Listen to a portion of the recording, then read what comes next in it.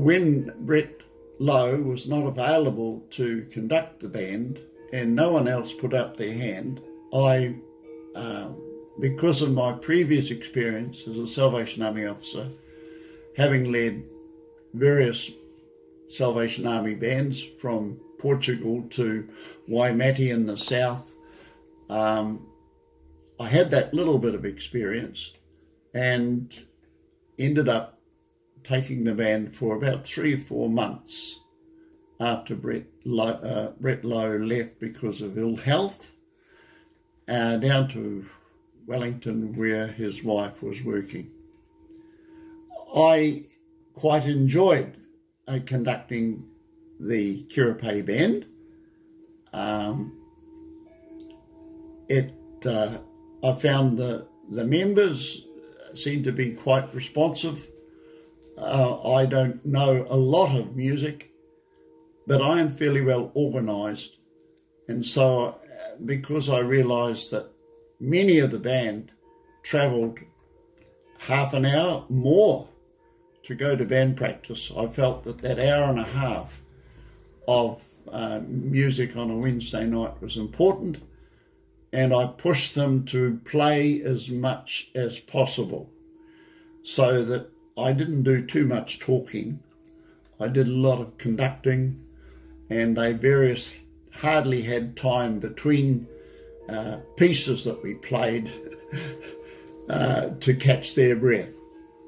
This seems to have been appreciated, and in the 3 years or so of my leadership, because we found that Brett was unable to take back the band completely, the numbers at the band seemed to improve, such that by the time we eventually had our 65th celebrations, there was a photo of almost 30 members in the band.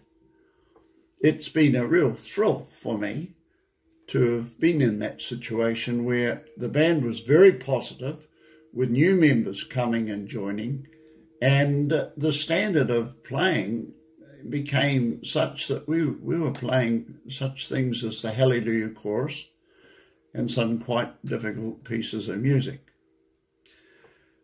I would say the highlight of my conducting of the band would have been preparing for that anniversary concert that was held in the Ngatea Memorial Hall, when the hall was totally filled with the audience.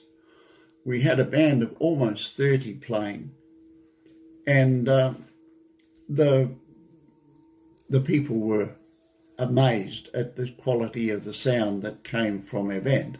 At that event, we had Brett was able to come and take pieces. We were able to have Edwin Randall, who was a music teacher from Waihi College. He took some pieces. We had Alistair Macmillan also taking pieces in that concert. But most of the pieces I'd actually chosen prior to their becoming involved. So it was a real thrill for me to see such a wonderful concert, and the way in which the band's people, I should say people because there is almost more women now in the band than men.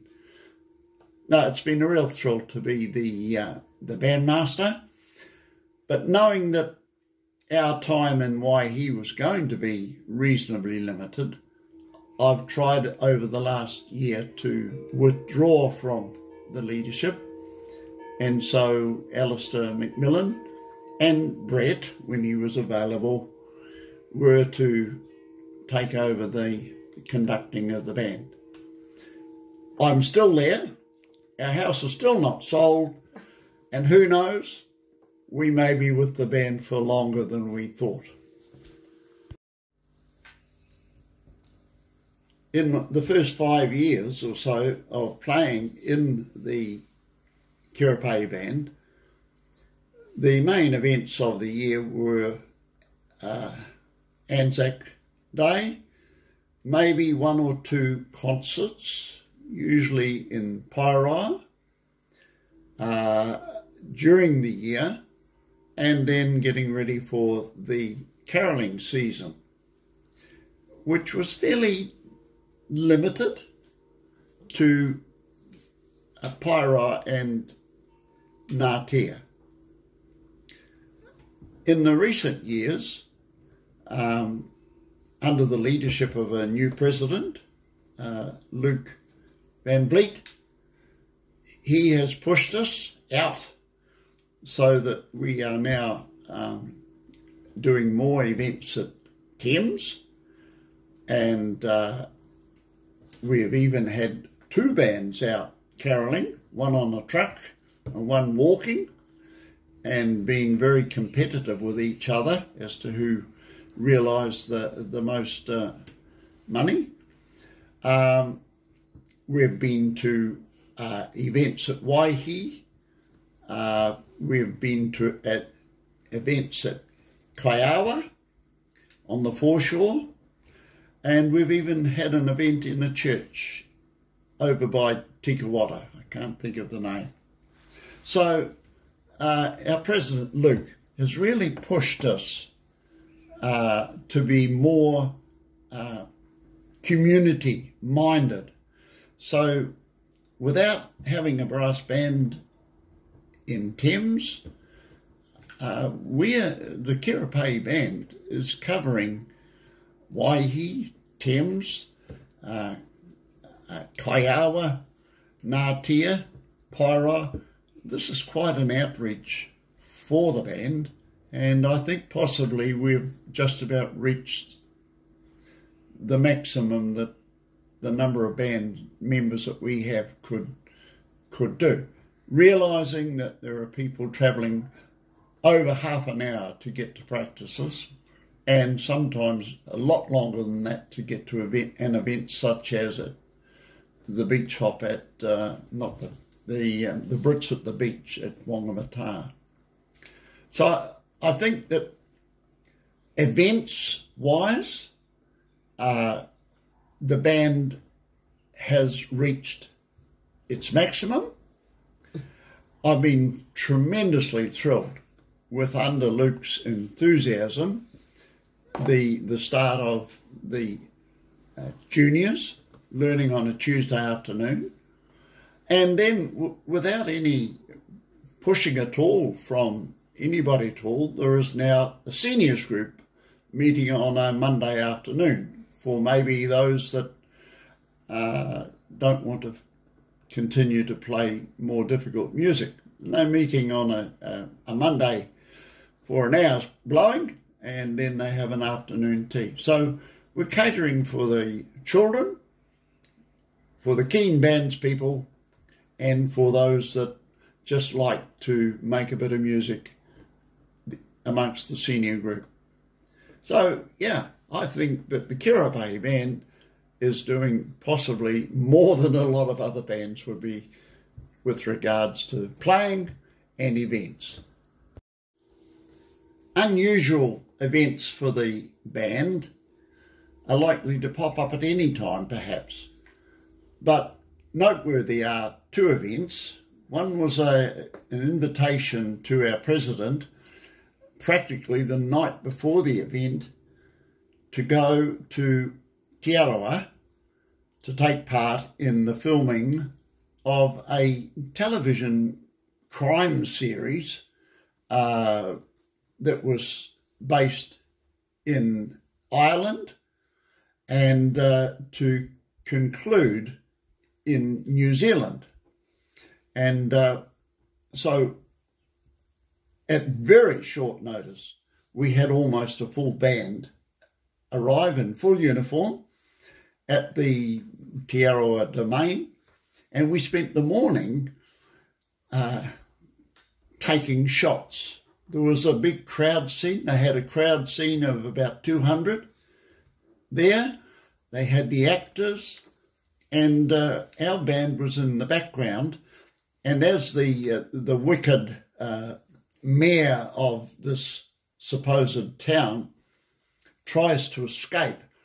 There's police and members of the public scattering and running through the ranks of the band. And this, we must have taken how many?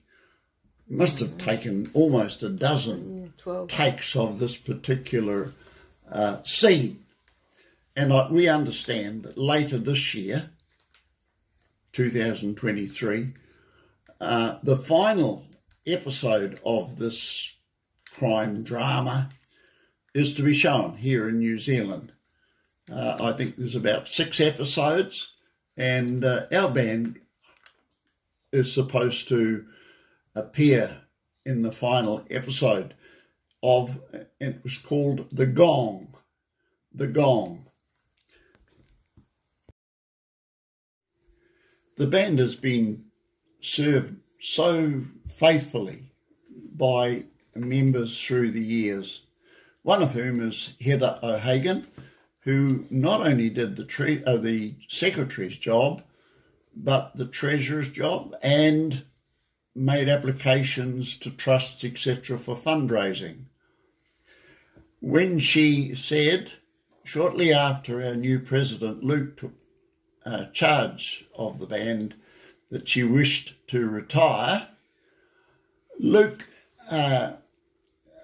presented to the committee 3 new ladies, one to take over the treasurer's job, one to the secretary's job, and another lady who specialises in fundraising. So these ladies, none of whom were members of the band, have come under the umbrella of the band and are at committee meetings and presenting their reports, and are really becoming enthusiastic. And one of them has even taken up the tenor horn to learn it. So fundraising and the organisation of the band is really, really healthy at the moment. Luke has also looked at ways in which we might fundraise, and so he suggested that we go over to a mall in Hamilton, and this has been done each December, early in the December, and a band of around about 10 has been able to go over there once, and 1 year twice, to fundraise. And these events are worth around about $800 a visit to Hamilton. And so financially, the band is probably in a very healthy state at the moment. So my name is Leonie Robertson, and I am the other part of Peter. Yeah. We were at the beginning of the junior band when it was Luke said we need to get some juniors going. So we would go over to Kerepehi every Tuesday afternoon to open up and let the tutor in and the learners. I'd also go through to Ngātia to pick up 2 of the learners, bring them back there, and every other week I would go back again to Pairai to pick up another learner and bring them back to the hall. And we had good time there, getting these juniors going with their music. Yeah, awesome seeing these little ones. One of the young ones was only 6, I think. She battled on, and Mum tried to get it going, but it didn't last. But that's okay. She's had a taste of it, and yeah, and it was nice to get to know these young ones. And so the junior band has progressed really well. And at that